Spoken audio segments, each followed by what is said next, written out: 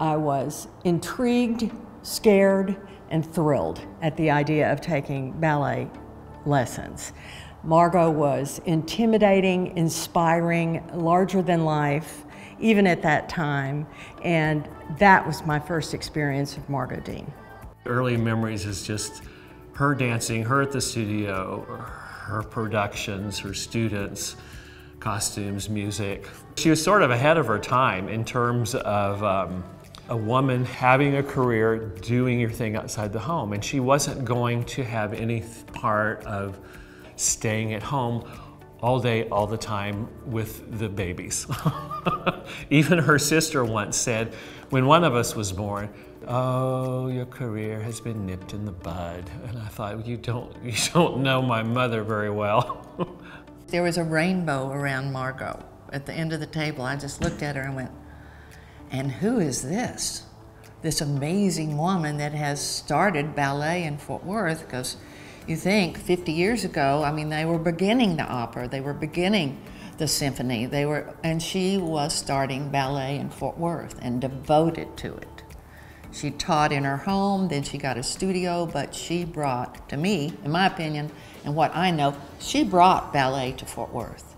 She created a wonderful climate there of learning and camaraderie and encouragement. And I know when I was in junior high, there was a time when we really couldn't afford the disposable income for ballet lessons. And I came to Margo and I said, you know, I'm gonna have to stop, we can't afford it. And she said, no way.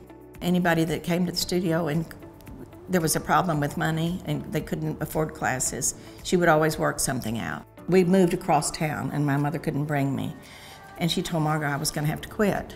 And Margo said, no, you know, I'll give her a scholarship, anything. If you can just get her here, she won't have to pay anything.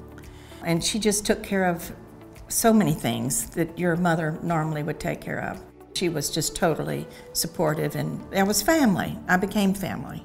No matter where we go, no matter where we are, she always runs into somebody who she has taught dance to. It's pretty amazing when you are with her, no matter where you are, that somebody has been impacted by her and comes up and tells her that on a regular basis.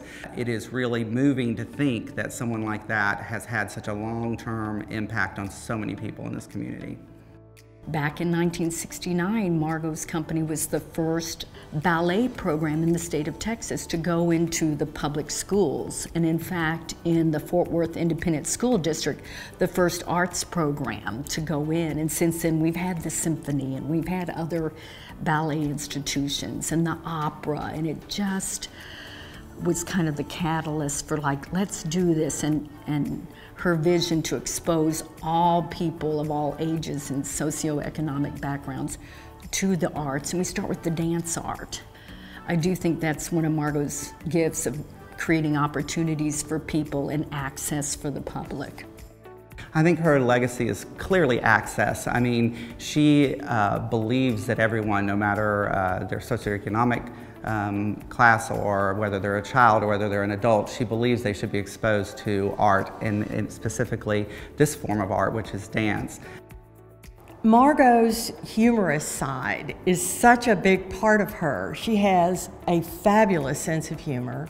She is not fond of curse words at all, but she will let loose in French if she needs to, with some choice phrases. When she has a cast party, she always says, we'll have plenty of cracked ice and celery. But we always end up with cheesecake and lots of luscious things. But the first thing is, I need to know how much cracked ice and celery to have on hand. Margo's absolute adherence to high standards and excellence of technique instilled in me the importance of, no matter what you're doing, in anything that you're doing, strive for excellence and doing it right. She just has this spirit of just taking in anything new, creating anything new, encouraging everyone to follow their dreams, and that's what she's done.